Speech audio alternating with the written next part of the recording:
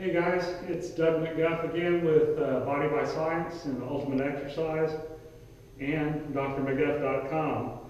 Had a recent question on the blog about our Infimetric bar that I made for $7 on how to do it. So I was going to demonstrate that right now. So going down here, what this is a galvanized pipe or electrical conduit that I purchased at Lowe's, and it's a 3/4 inch diameter, 30-inch long. It's threaded on either end.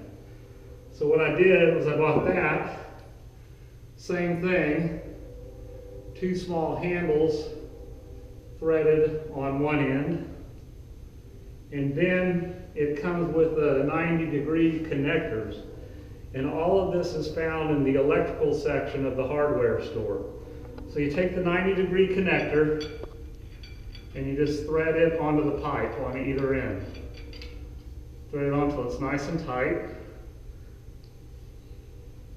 And the same thing on the other side.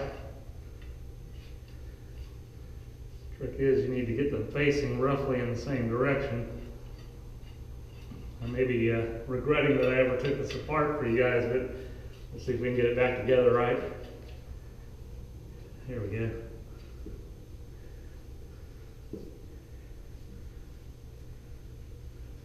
Right there, so it's flat. And then you put together your 2 handles on either end. And once we get this together, what we do is we use this as an Infimetric device. And what Infimetrics does is it takes one side of your body and pits it against the other for resistance. And this can be used for several different movements, which I will demonstrate to you here. So we're all together now, there, and good to go. So, for instance, these are good for doing lateral raises, and that is going to provide resistance in a pulling apart direction. So you do the resistance from one arm serves as the resistance against the other. So you start off and you can do lateral raises for deltoids. And generally the first rep you use about 50% effort, and then the second rep 75%. And starting about the 3rd rep, you just go as hard as you can, using a very slow, controlled cadence. But as you fatigue, you'll find that you may have to speed up a little bit to keep your range of motion and to keep the resistance on the muscle. But the fatigue that accumulates is very dramatic. But then you have to speed up like I'm doing now. And eventually you'll even have to curtail your range of motion until you're just doing a static. And then you stop.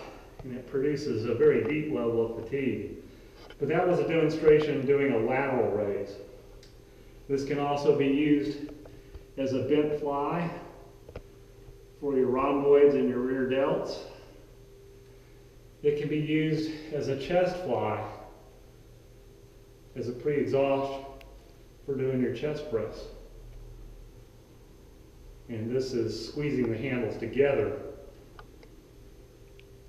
to put resistance against your pectorals. This can be used as a bicep movement. You can put it up behind your head like this, and you can contract one bicep against the other.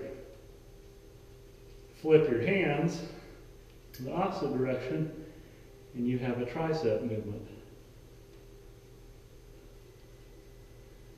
And instead of spending $4,500 or $5,000 on a lateral raise machine, you can get this $7 piece of equipment and get a depth of fatigue on those muscle groups without such a big investment. So that is how to put together and use your $7 Infimetric bar. Again, Doug McGuff, bodybyscience.net, Ultimate Exercise, and Dr. McGuff, drmcguff.com. Thanks.